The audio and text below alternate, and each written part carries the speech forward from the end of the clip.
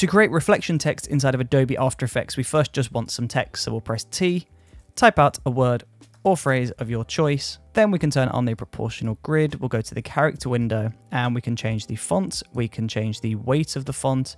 We can increase the size. We can add some line separation, all of these other settings, but then you just want to place this just above this center line. Now, once you're happy with that text, we'll make a copy of that. So we'll go Command C and Command V, that is copy paste, or if you're on Windows, that is Control C, Control V.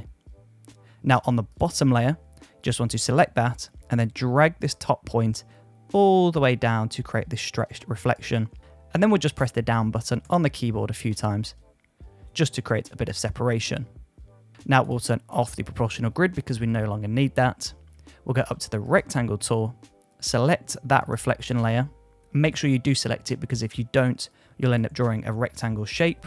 So make sure you select that bottom layer. Then we're just going to draw a mask around the bottom half of this.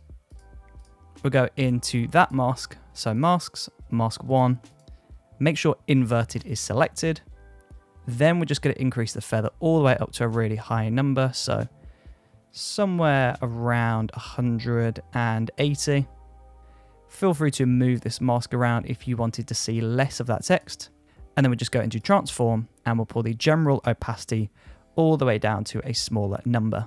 And that will create this nice reflection effect. Of course, if you wanted to, you could add a blur. So if we go into effects and presets, search for blur, you can drop any one of these on, but I like to use Gaussian blur or a Gaussian blur. Increase that number, make sure repeat edge pixels is on, and that's going to create a softer blur. Now, if you wanted to affect these at the same time, go into Layer, New, Null Object, select both of those and parent them to the null object. And now when we go into Null and Transform, when we move the position, it will affect both layers. So if we wanted to put the main text in the center, then we can, just by affecting the null. But that is your reflection text inside of Adobe After Effects now created.